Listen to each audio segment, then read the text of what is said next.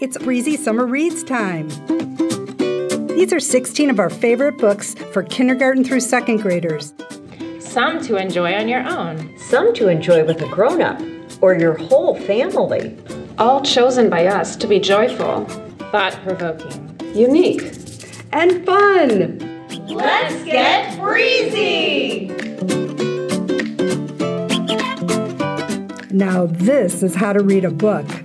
Look at all the colors and patterns and cutouts. I just want to touch those pages and read the book over and over again. I love how this book feels. We are all connected. What would our world look like without tigers?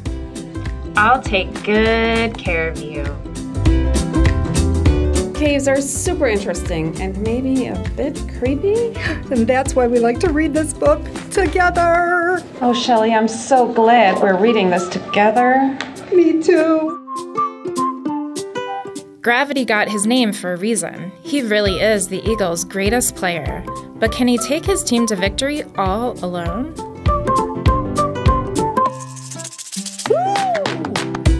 Sometimes even grown-ups need to relax and take some time out to think about who they really are.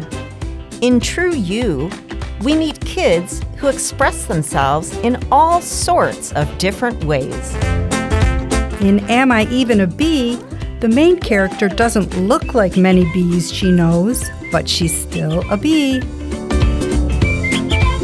I love the stunning book that looks old-fashioned and you can play I Spy with it.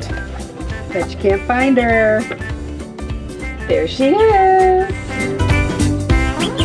In this fun story based on the author's life, 8-year-old JD proves that kids can be just as talented and successful as grown-ups, or maybe even more so. 2 great books about food. Can Frank and Bean win the food truck competition with donuts and oatmeal?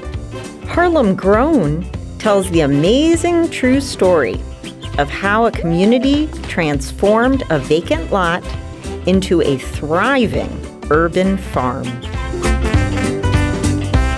Esme's grandparents gave Esme a guitar for her birthday, but they don't know anything about planning a fun birthday party, so problem-solving Esme figures it out.